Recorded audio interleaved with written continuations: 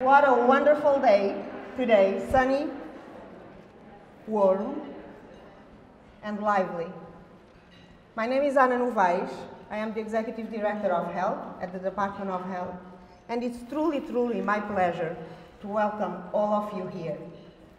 I couldn't think of a better way to start today with the African drums. It took me right back home and made me want to do a happy dance in my place. I hope you guys enjoyed as much as I did, and I want to thank them for really pumping us up for the day, because we have a long day ahead of us. We have lots of work to do. I want to also welcome all of those who are joining us live stream at the Department of Health. Can you believe we opened this, the event, we sent a save the date, we opened registration, and within a week we were sold out. In fact, more than sold out. We went back to the hotel and asked for more space because we had so many folks asking us to attend and participate. While that is great, it tells us of the importance of the day, it tells us of how much work is still need to be done. I also want to welcome all of those who are joining us via Latino Public Radio with Pablo Rodriguez. Thank you, Dr. Rodriguez, for once again bringing life to the Hispanic community. Bienvenidos a todos los que nos escuchan via Latino Public Radio. Dr. Pablo Rodriguez was with us 6 years ago when we had the New England Regional Conference, and he also did the Strime Life conference. So thank you for once again committing to support public health and bring such important messages to the Latino community. Hopefully, in a few years, we will also have other radios reaching other minority groups. Without any further ado, let me get to the logistics, because I do have orders to follow, even knowing that I'm not very good at doing that. But I want to remind everyone that our Department of Health staff, they have orange stickers in their name badges. Those are the folks that you can look up for help. Any questions, any issues, ask them. They will be able to help you. We are going to be filming and taking photographies today. So if you have any concerns, let us know ahead of time. Speak up, or then don't say anything for the rest of the day about that. In addition, we also have a really packed agenda. And we're going to try to get very quick through these in-between conversations so we can really get to listen to the folks that are the important folks today that you want to listen to and you want to hear and you want to learn from. We have also lots of resources in your folder. We have minority health fact sheets that we have outside, and those are an update of our minority health fact sheets. April was National Minority Health Month. We celebrated and we highlighted things that happen within the minority community, so look at those fact sheets. It's new data. We have some posters in the foyer. That's our health equity zones and centers for health equity and wellness projects. That has been our engagement at the local level. Take the time to look at those, to speak to those folks and learn more about it. And we're going to be launching today our Community Connections Rhode Island, which is really a tool for everyone working in our communities to connect, to learn what other folks are doing, and learn about resources, what we have going on in our state. The West African drummers, the CD Maiga group, they were really awesome. They come from Mali. That's in the West Africa. I come from Africa myself, and so it was a going back home for me, and I really appreciate it. But today, my first job, without just the logistics, is to also introduce our first speaker, the first official welcome. And it's really someone who does not need an introduction, but I will do that anyway. I have the pleasure today to introduce Secretary Elizabeth Roberts. We all know Secretary Elizabeth Roberts for so many years, for her commitment to public health, for her work as a Senate. She was recognized, in fact, back in 2006 by Common Cause as one of her top 2 senators of the year. But today, she's really been known by her ongoing and sustained commitment to public health and to health reform initiatives in our state.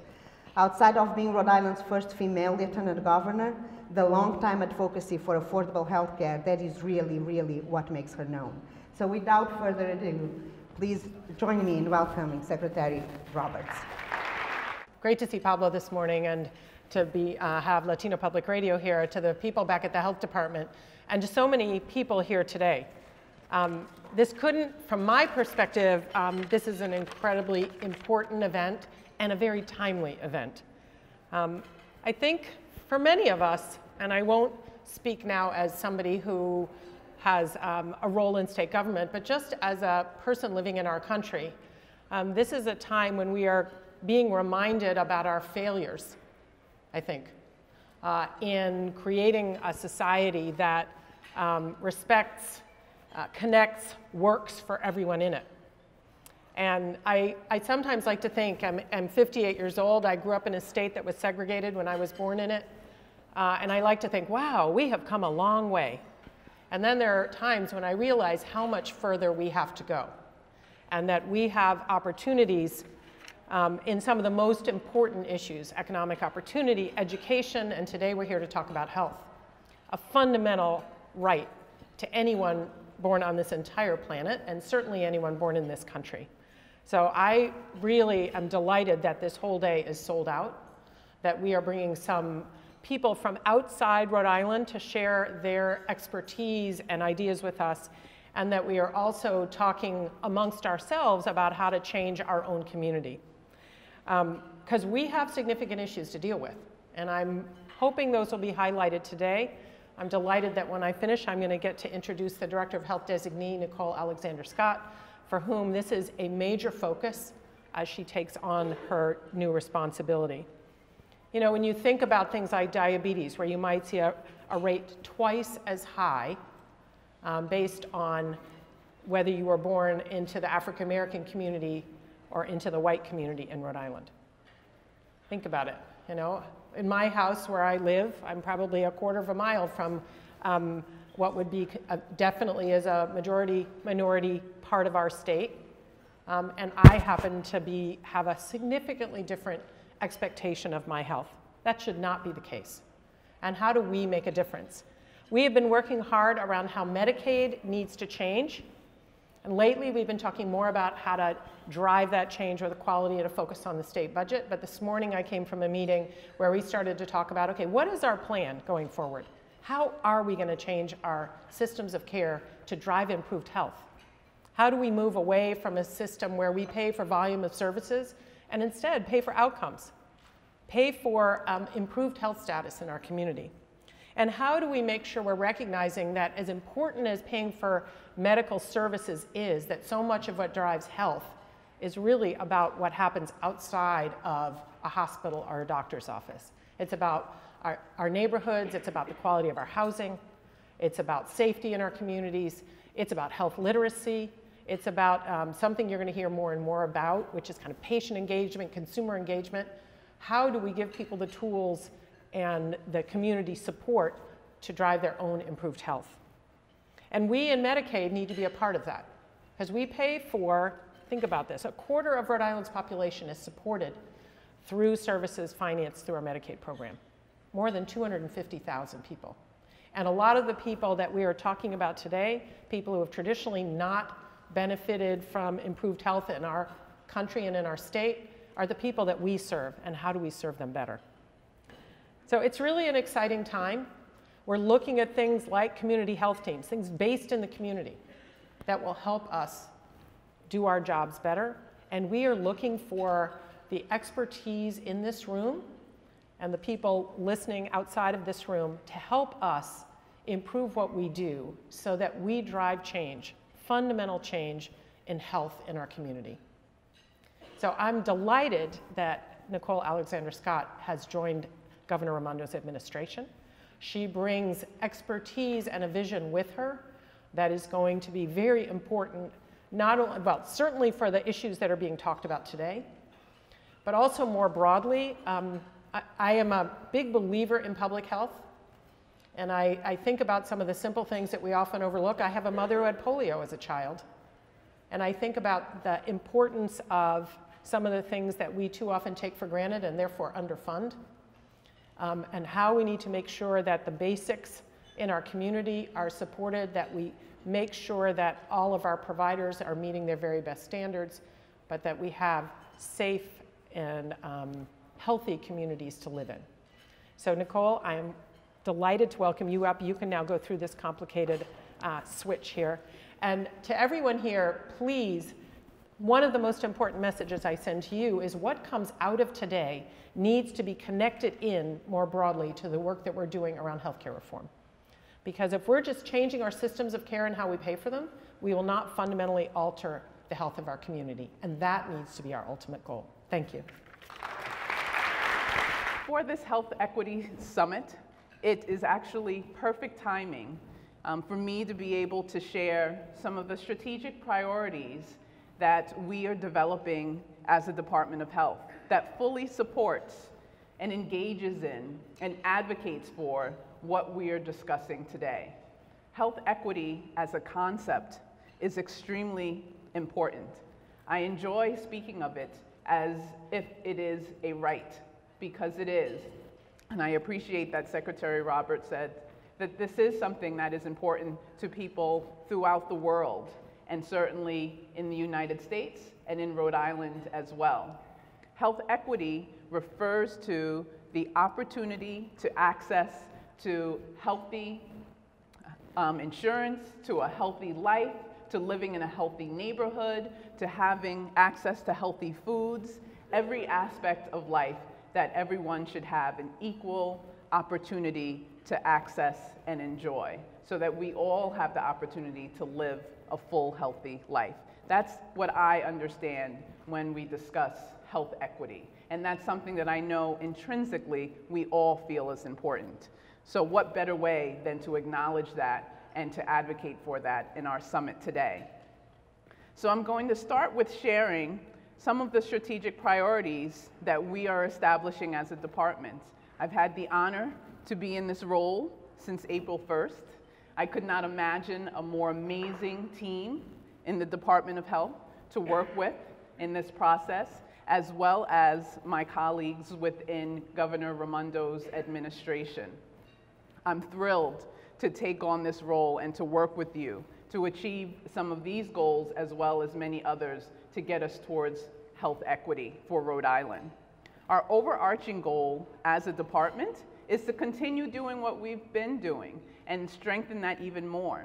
We want to positively demonstrate for Rhode Islanders, not just talk about it, but show you in the actions that we're doing, the purpose and the importance of public health, as Secretary Roberts mentioned, so that we don't take it for granted, so that we understand that the clean air that we breathe, the clean water that we drink, the laboratory tests that we have access to as a state, a lot of the educational services and the community supports that go on, the vaccinations that we have access to, are all a component of public health, and all must be supported.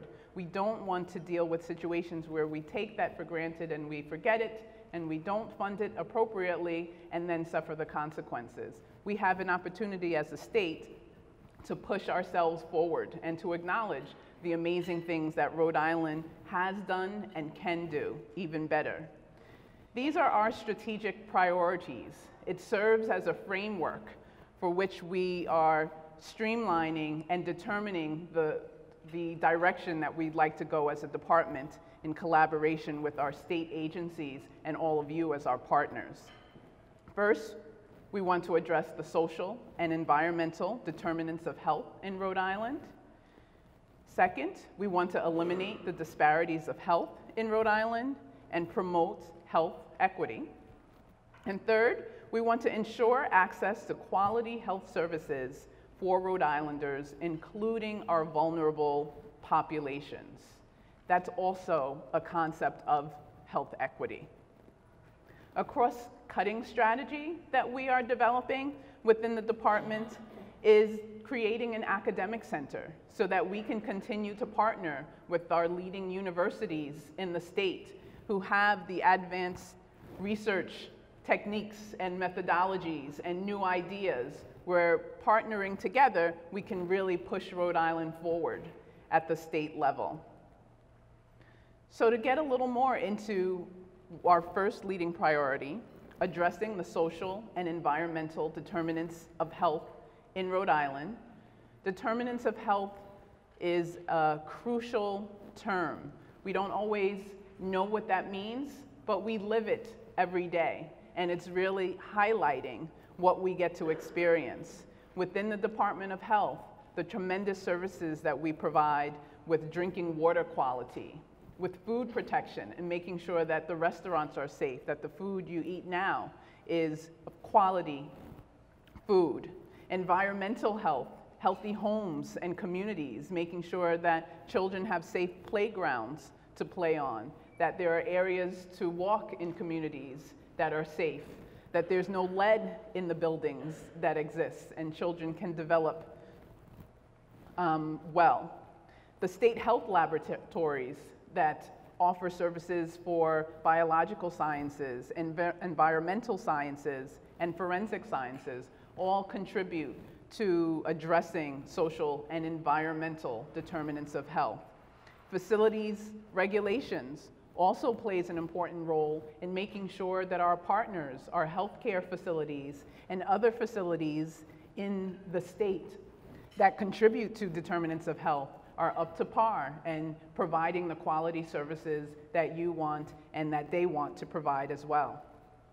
This also stresses the opportunity that I'm thrilled to be able to do with this governor's administration is to partner with state agencies throughout Rhode Island.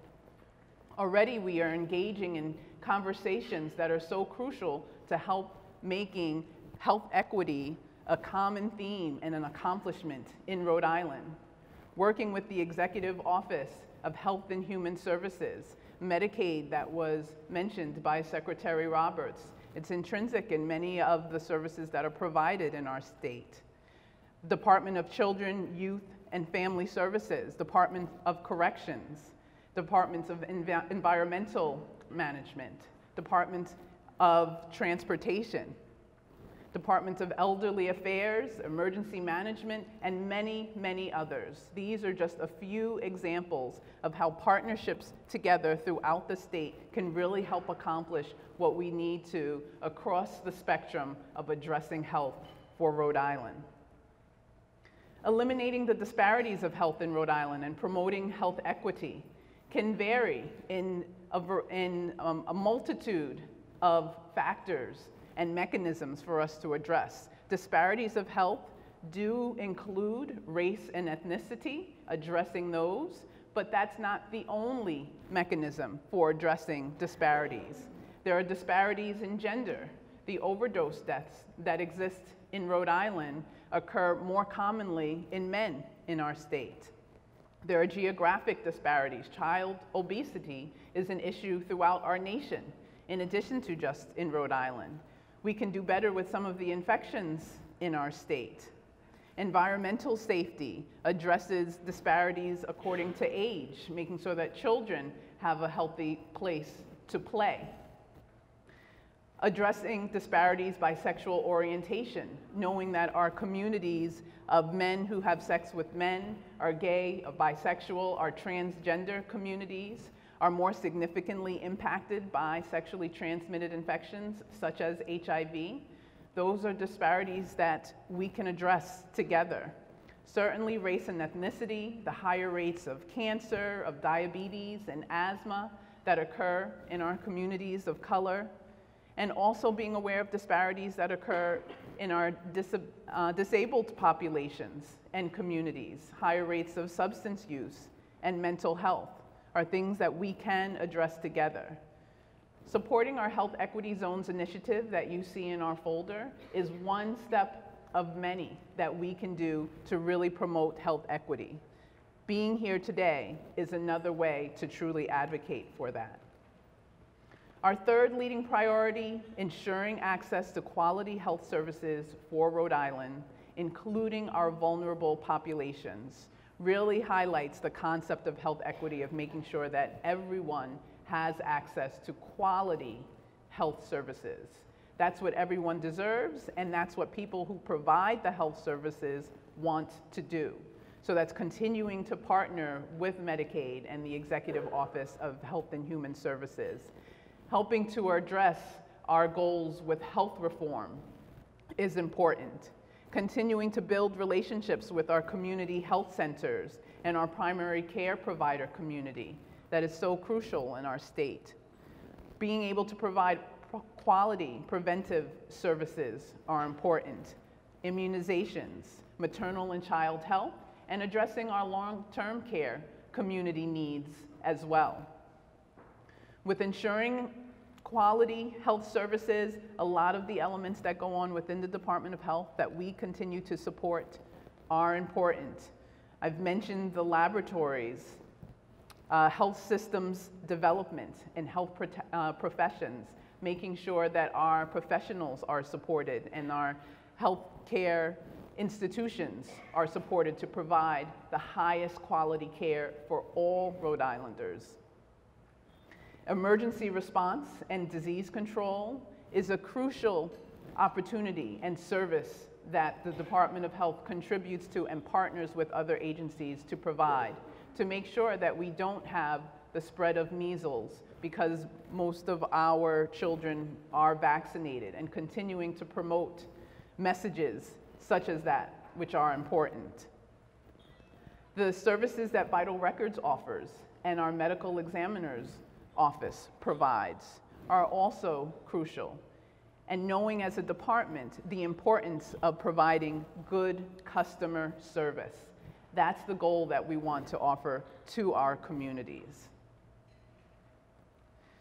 To also incorporate these goals into our cross-cutting strategy of developing an academic center and an academic focus within the department helps to stimulate and activate all of our partners in the state as we join together to focus on promoting health equity. Many of the great projects and ideas, the innovations that are being created are things that we want to make sure serve all of our communities in Rhode Island, both our underserved, our vulnerable populations, and our populations of color as well. So what we're doing as a department is we're taking a close look at what we are currently already working on, the data we've already collected, and the experiences that our program staff and our departmental staff have already had at the community level, and looking to see what are our highest priorities within this framework. And we want input from the community as well as we develop that. We're working with the employees on the front lines who are interfacing with our community partners directly. And we look forward to, together as a state, getting to a place of health equity that this summit is all about and represents. So without further ado, we want to get into the excitement of this program and move things forward. Thank you so much for having me, and we look forward to more that is to come. So enjoy the day. What I would like to do to get our day started, truly, is to provide for you the gubernatorial proclamation from our governor, Gina M. Raimondo, to highlight Minority Health Month. It says, whereas the month of April is nationally recognized as Minority Health Month to raise awareness about health and health disparities that continue to affect racial and ethnic populations, including African Americans, Hispanics, Latinos, Asians, Native Hawaiians, Pacific Islanders, and Native Americans, and other minority groups. Whereas by identifying health inequities and their root causes, promoting equitable opportunities to be healthy through wellness, through providing culturally and linguistically appropriate services, through advancing health equity legislation, policies, and programs, and hosting activities and events to raise awareness, we can reduce health disparities and move towards health equity. Now, therefore, I, Gina M. Raimondo, Governor of the State of Rhode Island, do hereby proclaim April 2015 as Minority Health Month to promote health and wellness for all Rhode Islanders. So we want to thank you on behalf of the governor. This is tremendous work that's going to be done today, but it's not the end, it's the beginning of all that we can accomplish. So thank you again.